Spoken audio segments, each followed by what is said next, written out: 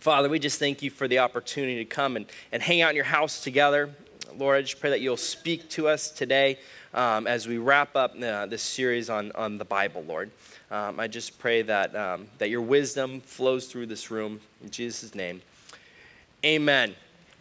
All right, we're looking at 2 Timothy chapter 3 to start stuff off. We're going to read starting in verse 14. If you do have a Bible or a smartphone, you want to whip it out, go for it. Otherwise, I'm going to show the verse up on the screen here. It says, "But as for you, continue in what you have learned and have become convinced of, because you know those from whom you learned it. And how from infancy you have known the Holy Scriptures, which are able to make you wise for salvation through faith in Jesus Christ. All Scripture is God-breathed and is useful for teaching, rebuking, correcting, and training in righteousness, so that the servant of God may be thoroughly equipped for every good work." Paul writes to this young kid, Timothy, about from infancy he knew the Holy Scriptures. Meaning from he's just a young little lad, Timothy was biblically literate. Okay, now we fast forward 2,000 years later. Here we are in Irvine in 2023. And even though a lot of us grew up in the church, a lot of us don't really know our Bible that well anymore. Right? It's been something that's just kind of been lost. We don't participate in it as a practice like was done in the ancient world. So what are we going to talk about today? The Bible, as we talked about last week, is a library of writings that are both divine and human, and that together tell a unified story which leads the reader to Jesus. We looked at that 2 weeks ago. And then last week, we looked at where did the Bible come from? And I got to be a big nerd with my laser pointer and the pictures, and it was super fun for me. This week, we're looking at the question, what is the Bible for? Meaning, what role does it play in the kingdom of God? Or put it another way, when you pick up your Bible and you open it and you jump in, what exactly is it supposed to do for you or for me or community or a city as a whole? And behind that, of course, the deeper question, is it really important? Does it actually matter? So that's what we're going to tackle today. In Timothy here, I see 3 reasons for the Bible. So what is the Bible for? Well, 3 thoughts, and if you're taking notes, the first one is to know who God is, who we are, and how we relate to each other. The opening line of the Bible is in the beginning who? God, right? The Bible is first and foremost about God. It's not about you. It's not about me. It's not about how to get ahead in life or have a great marriage or start a killer business or even how to get to heaven when you die. A lot of that stuff is in there, but the Bible is a story. The protagonist is not Abraham or Moses or me or you. It's God. It's God himself. He's the center of this library. In fact, you can think of the Bible as God's kind of self-disclosure statement. The word used in theology is divine revelation. Divine revelation means that it's God himself saying, this is who I am, and this is who I'm not. And we need to know this more now than ever because there's just so much bad thinking about who God is. Eugene Peterson says it like this: God and his ways are not what most of us think. Most of us, what we're told about God and his ways by our friends on the street, or read about in the papers, or view on television, or think up on our own, is simply wrong. Maybe not dead wrong, but wrong enough to mess up the way we live. And this book, the Bible, is precisely a revelation, a revealing of what we could never figure out on our own. I love that. What we could never figure out on our own. And this is why it matters. Tozer, A.W. Tozer says, we tend, by a secret law of the soul, to move toward our mental image of God. What he meant by that was we tend to become like who we think God is. The ISIS terrorist cutting off the head of the infidel. The prosperity gospel celebrity preacher getting out of his Hummer after late night drinks with Kanye West. The Westboro Baptist picketer at the military funeral screaming, "God hates." The gay singer at the Grammys thanking God for his hit single about a one-night stand. The Catholic nun who gave up her life and marriage and success to live in the slums of India and work with the destitute and the dying.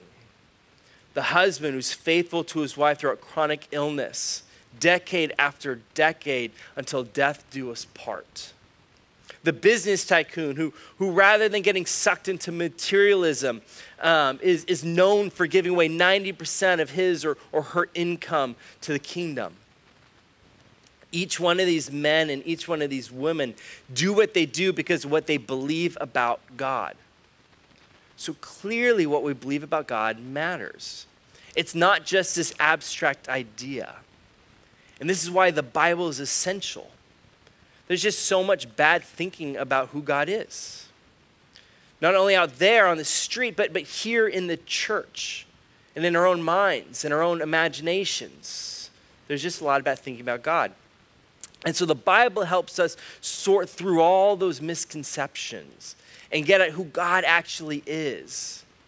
And in particular, the parts of the Bible about Jesus, because this is a library about God. But that said, it's also about us.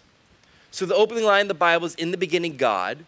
And then just a paragraph or two later, we read that God created human beings in his own image, in his own likeness. So when we discover who God is, we discover who we are. Our culture wants to label you with an identity. You're gay, you're straight, you're transgender, you're Republican, you're Democrat, you're a hipster, you're a hippie, you're a jock, you're urban, you're suburban, you're blue collar, you're intellectual, you're creative, you're cool, you're uncool, you're whatever. The Bible is God's way of saying, no, this is who you are.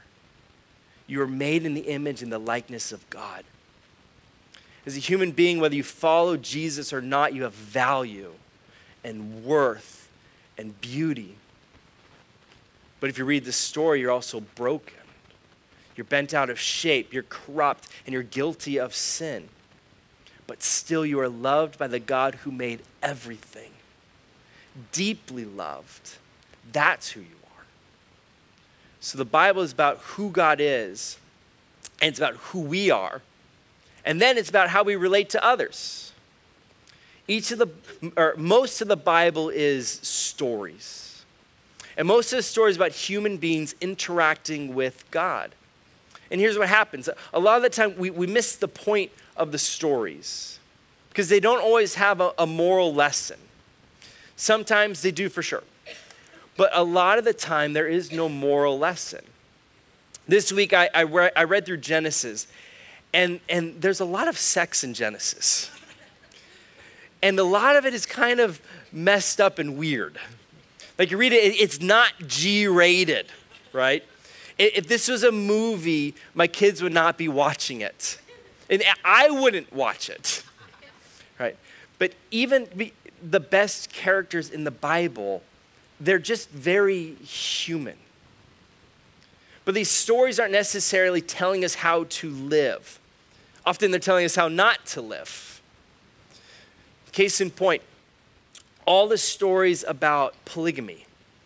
There's a lot of polygamy in the Bible, in the Old Testament at least. But every single example is negative. Right? In Genesis, that doesn't change as you read through it. In fact, it gets worse.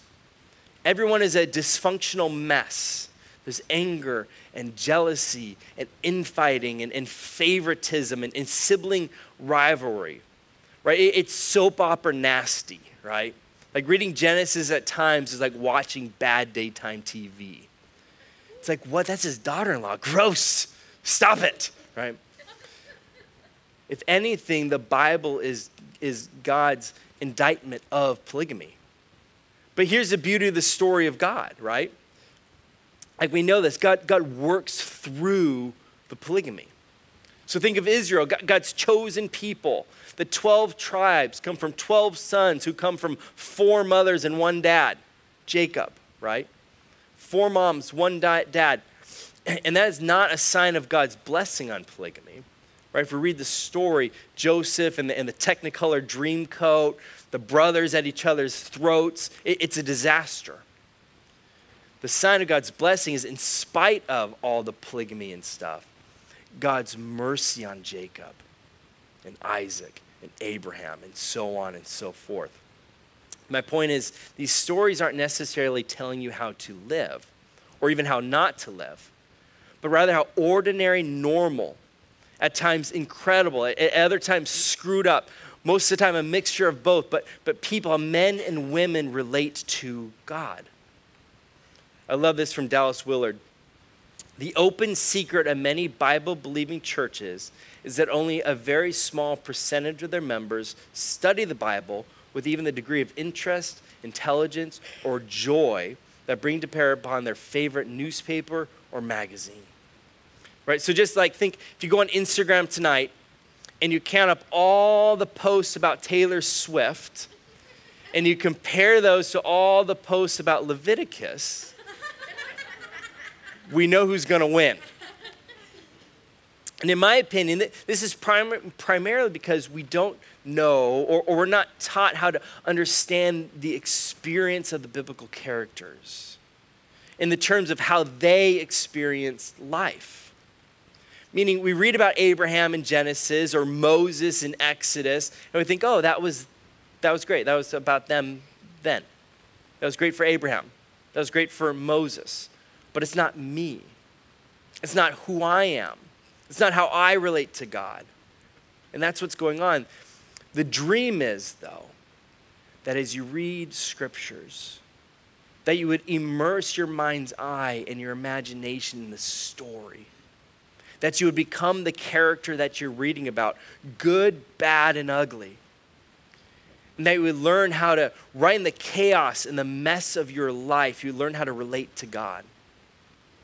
So the first reason for the Bible is to tell us who God is, who we are, and how to relate to each other. The second reason is to tell the real, true story of human history.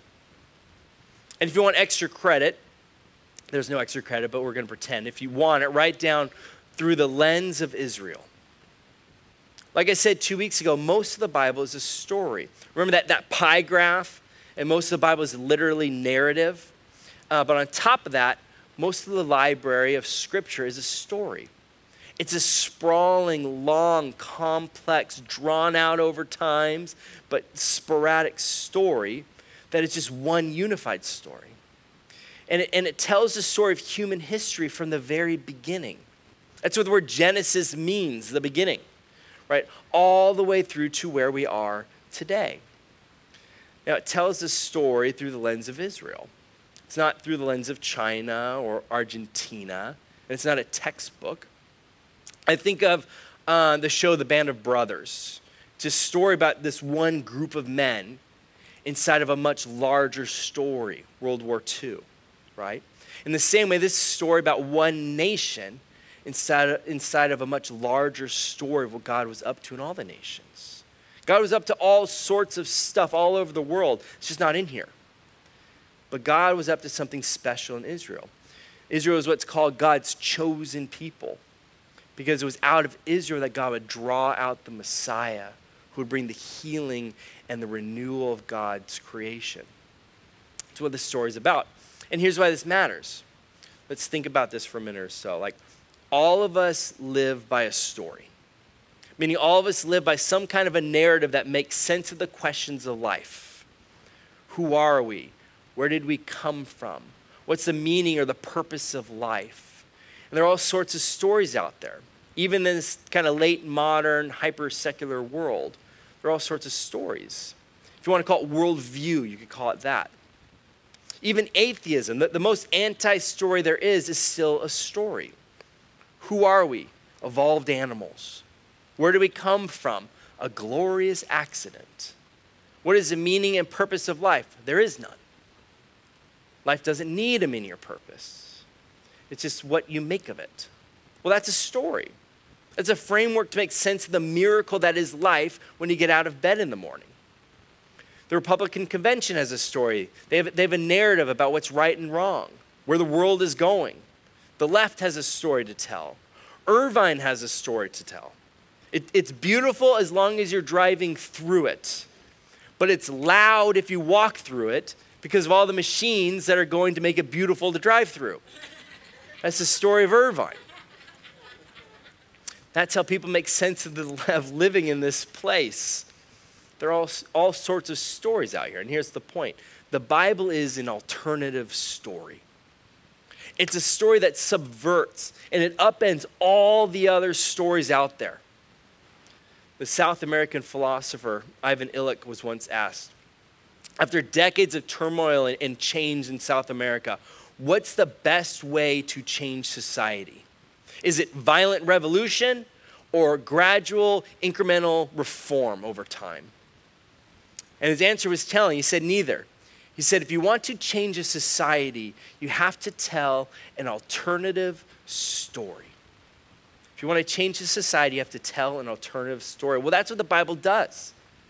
It tells an alternative story, alternative to capitalism or socialism or Buddhism or Islam or secularism or sexual tolerance. Whatever the story is, it exposes the weak points and all the other stories that we live by. Mike Yeary has a great little book called Why the Bible Matters. And he writes this: the Bible reveals the world as it really is. It's not primarily a theological textbook, a body of laws and regulations, or a collection of nice moral stories. It is a story that presents a different way of seeing the world and our lives in it. Now, when I say story, I don't mean a fiction or figment of the imagination. I mean, it's a real, true story of the world. Leslie Newbigin, who's this famous missionary to India, he has this great little book, and he writes about this Hindu intellectual friend that he met. And he has this conversation of the Bible. And the Hindu friend says this: I can't understand why you missionaries present the Bible to us in India as a book of religion. It's not a book of religion. And anyway, we have plenty of books on religion in India. We don't need any more. I find your Bible a unique interpretation of universal history, the history of the whole creation and the history of the human race, and therefore a unique interpretation of the human person as a responsible actor in history. This is unique. There's nothing else in the whole religious literature of the world to put alongside it. And he's right. If you've read the Quran or the Book of Mormon or the Bhagavad Gita, if you've ever read that stuff, you know that the Bible stands apart. There's nothing like it in all of religious literature in the world. That's why reading the Bible is an exercise of the imagination. What I mean is, as you open your Bible in the morning or at night for one of those guys, whatever your routine is, as you start to read, you step into a whole new world. In particular, as you come out of this kind of postmodern secularism, West, you step into this whole new world where God is not only real, but he's up close. And he's involved and with authority and power, and he steps in. He steps into a world where a virgin gives birth to the Messiah, where death is not the last word, where evil is real and personified and at work in the world, but where one day we know that God will make it right.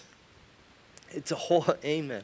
It's a whole new world, one that you and I are just not used to, but it takes an exercise of the imagination.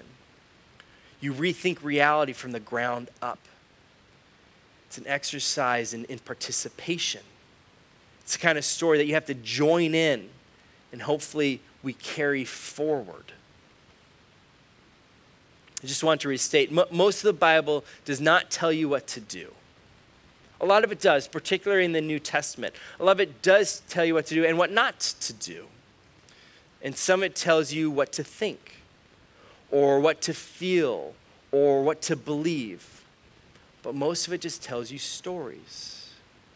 about a man and a woman who can't give birth, about another woman who can't stop giving birth, and how they don't like each other, or whatever the story's about. And here's the thing, a really good story does something to you where you want to join in. Call back to first week, Star Wars, anybody? Right? Find me a 10-year-old boy who doesn't want to be a Jedi Knight. They don't exist. And if they do, shame on you, mom and dad. That's your fault. But imagine for a moment, what if the Star Wars universe was real? Which it is. But imagine that the Millennium Falcon is out there. If that was a real, true story, and you read it, you'd want to live it. You'd want to step into that new reality. Well, the Bible is not made up. It's not make-believe. It's not a figment of somebody's imagination. It's not wishful thinking. It's a real, true story of the world. And it calls you as a reader, in particular as a follower of Jesus, to step into the story, to participate in it every day. N.T. Wright, who's a New Testament theologian in Scotland, he has this little analogy that I kind of find really helpful. And he writes that we should think of the Bible as a 5-act play. So, get your inner thespian on for a minute. Act 1 is creation. Act 2 is the fall. Act 3 is Israel, which is by far the big bulk of the Old Testament. And then Act 4, we have Jesus. And then Act 5 is the church. And his analogy makes the point that we are the people of Jesus, so we live in Act 5. And we're like the actors in this play. But all we have is this opening scene of Act 5.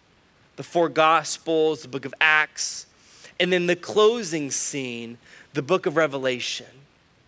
We know where we've come from, and we know where we're going, but we don't have the middle part.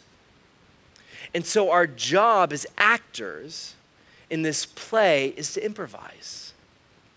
Like all of you, that secret, the whole world is really an improv play that you've been dreaming about is true. Right? We're to step into the story as actors. And based on where we know it comes from and where we know it's going to go, we're to act out the story, to carry it all forward. I love that.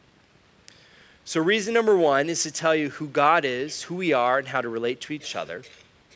Reason 2 is to tell you the real, true story of human history. And then finally, and this is by far the most important one, to shape the people of God into the image of Jesus so that we can participate in the ongoing story of healing and renewal. I'm going to say it again. To shape the people of God into the image of Jesus so that we can participate in the ongoing story of healing and renewal. Like I said a minute ago, this is a story that calls its readers into participation. But to do that, to join in this story that we read about, the healing of the sick and prophecy and life and miracles and faith and justice and enemy love, to join this kind of a story, we have to become a very specific kind of person. We have to become, in particular, like Jesus. And that's the main thing I want to say today. When we open up your Bible in the morning tomorrow, do not read the Bible just for information, but for formation. Meaning we read the Bible to be formed, to be shaped into the image of Jesus. The scholar John B. Green had this to say: reading the scriptures should be an exercise in our submission to God. We don't read simply for information, but also for formation. We read so that scriptures will shape us to be more and more like Christ. Spiritual formation is not measured by how much we know about the Bible or how often read the Bible, but by the way we follow Jesus. This is the bottom line. We can be familiar with much of the Bible and still not love or follow Jesus. How crazy is that? You can know the Bible. In fact, you can know the Bible really well and still be an arrogant, selfish, foolish jerk. Right? I'm shocked by the phenomena of the mean Christian. You guys know what I'm talking about? Like, it's a contradiction in terms. Because most of the followers of Jesus I know, and no sales pitch here, but in all honesty, are the nicest people in the world. But there are some who claim to be followers of Jesus who are just really lame. And if you I'm not looking at you. And if you don't know what I'm talking about, just read any comments on Twitter from a public Christian figure who posts anything. Right? The rise of the phenomena of the mean Christian, it's bizarre, but it's happening. And that's why it's crazy to me how many of these mean Christians say they're Bible-believing Christians. That's usually in their like little tagline. And with all due respect, apparently Bible-believing does not mean the same thing as Bible-living. The Bible is not just designed to be believed, but to be lived. It's not enough to read it. It's not enough to study it. It's not enough to know it backwards and forward. It's definitely not enough to just believe it. You have to live it. Somewhere along the way, this library became a system of beliefs rather than a way of life. And those two things were never supposed to be separated or to be pulled apart. If we circle back to that Timothy 3, I think it's fascinating what Paul writes in 16. He says, all scripture is God-breathed, right? Remember that from 2 weeks ago? It's inspired and it's useful. I love that. It's useful. It's useful. And then there's this laundry list for teaching how to follow Jesus. For rebuking, like not how you follow Jesus. Correcting, training in righteousness. And the idea of righteousness, that was great. Now try this, good, that's better. And so that, and here's the end goal. Here's how that should happen. If you read the Bible and you read it well, the servant of God may be thoroughly equipped for every good work, it says. I love that. Thoroughly equipped. You become a very specific kind of person for every good work in order to join in what God is up to in this world. Scripture plays a role of sculpting, of shaping your thinking and your feelings and your believing. And out of that, you're living. I love this quote in particular from N.T. Wright. The Bible isn't simply a repository of true information about God, Jesus, and the hope of the world. It is rather part of the means by which, in the power of the Spirit, the living God rescues his people and his world and takes them forward on the journey towards his new creation and makes us agents of that new creation even as we travel. That's why that guy's famous, okay? How good is that? It's rather part of the means by which, in the power of the Spirit, God does his thing. Meaning God is at work through the scriptures to shape a new covenant community. Meaning a community of men and women and children who come together around Jesus' death, burial, and resurrection to shape all of us into the image of God so that we can participate in the story. We get out there and join in what God is up to in our city, in our house, in our street, in our world. And here's why that matters. Scripture isn't the only thing out there that shapes us. We are constantly being shaped 24/7. In particular, we're being shaped by our habits and our community and our environment. Our habits that show that we watch. If you have an addiction to some random TV show, and most of you do, I think for Jessica and I, it's the show Alone, right? I think that I could survive alone longer than all those other people. And I might enjoy it. That TV show you watch, that the daily hour at the gym, that weekly place you eat for lunch, shopping online, whatever the habit is, do not underestimate the spiritual power that habit has to shape you. We are little more than just a cumulative effect of our daily habits. What we do on a regular basis, we become. So our habits shape us, and then our community. The people that we live by in our apartment complex or on our street, the people we work with, our friends, our church or lack thereof, it all has a shaping influence on us. And then our environment, the city we live in, the culture we're part of. And in this day and age, wherever you're born, all this has a huge shaping influence on your character and on who you actually are. And it's from the ground up. And we're not passive. We're active in all of this. We want to think of ourselves, or at least I do. I want to think of myself as a brick wall. Like nothing's getting in here.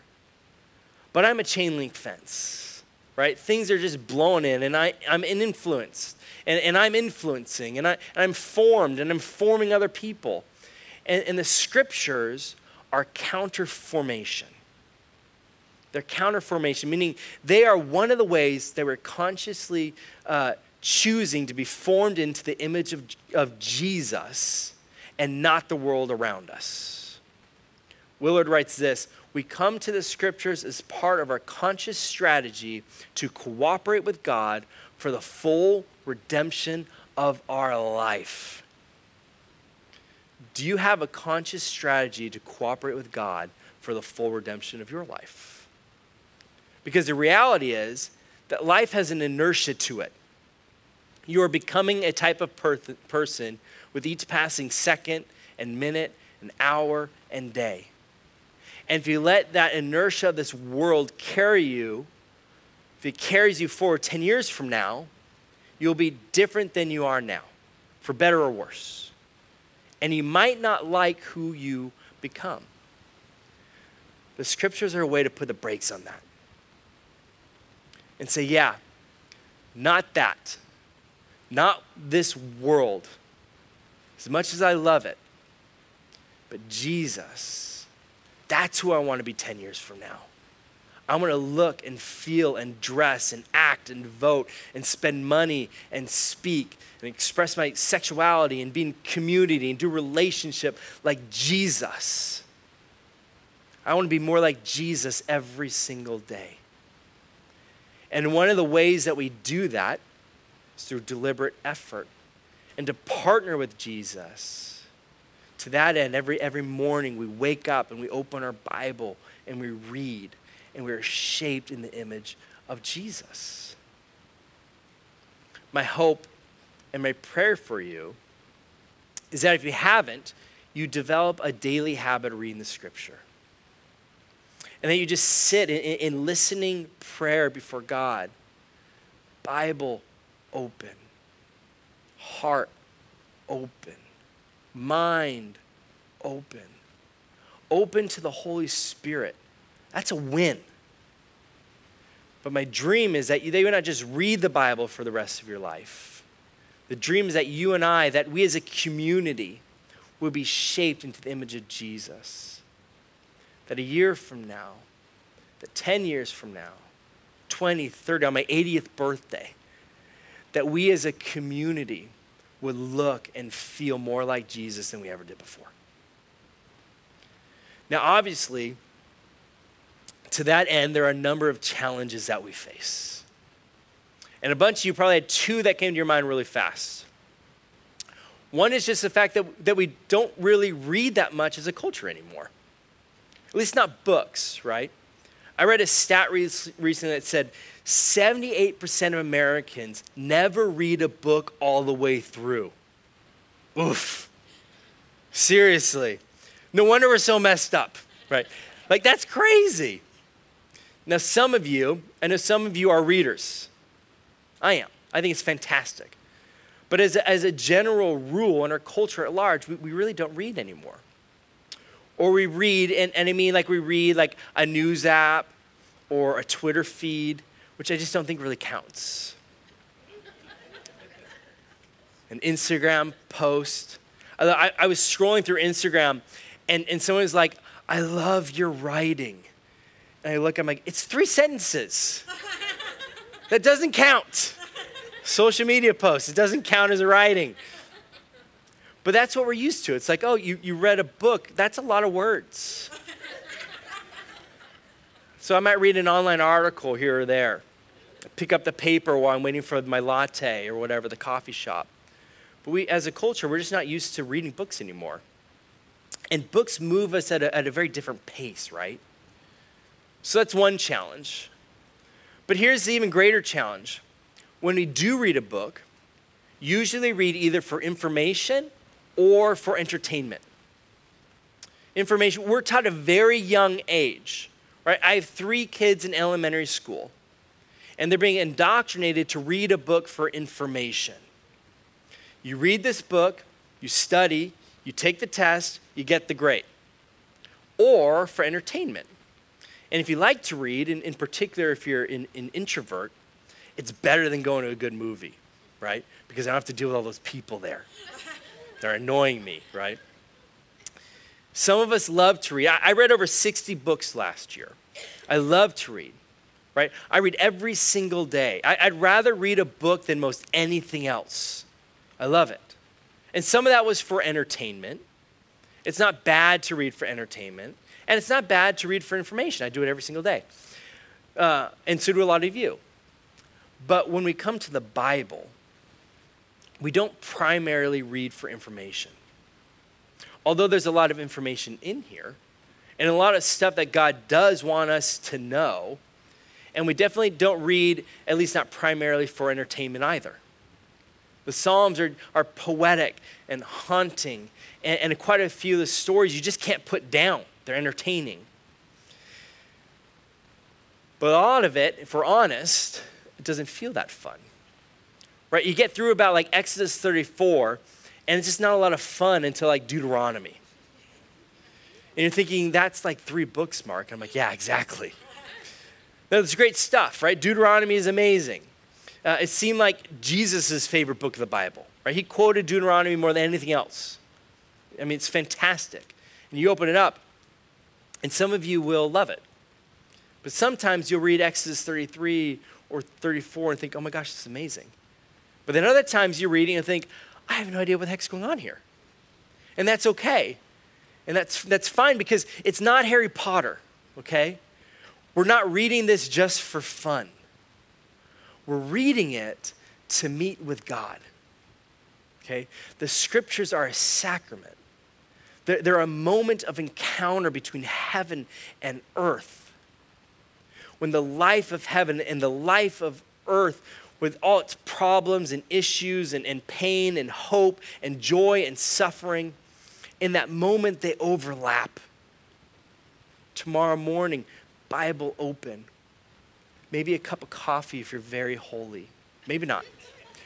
But heart and mind open to the Holy Spirit, saying, God, here I am. Have your way with me. Come speak over my life. And in that moment of overlap between heaven and earth, you are shaped. You're shaped into a far more profound person in a way that the city could never do. So may you read your Bible this coming week.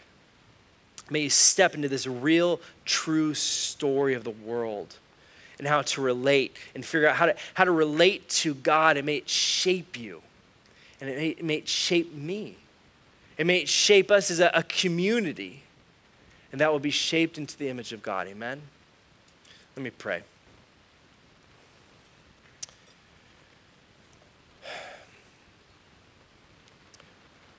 Father, we thank you for your word. We thank you that you chose such a profound way to record human history, Lord. That your words are just spoken so sometimes plainly and clearly for us. But Lord, that you just spoke to us and that you chose to create a way for us to have community with you every day. Lord, I just pray that you will help us to be shaped by your word, that we'll choose that relationship with you, that we'll choose to take the opportunity to commune and be guided by you, Lord. And overall, that through your word, Lord, that we'll be shaped, that we'll become more and more like Jesus, that we'll choose to become just this alternate thing to this world, that we can stand out and people will say, what is different about Pacific Church? And that we can say it's because we're like Jesus. That we choose every day to get into our Bible and to learn and to grow, and that we prosper in that, Lord. That we became a unique community of Jesus followers here in Irvine. Lord, we love you. In your name we pray.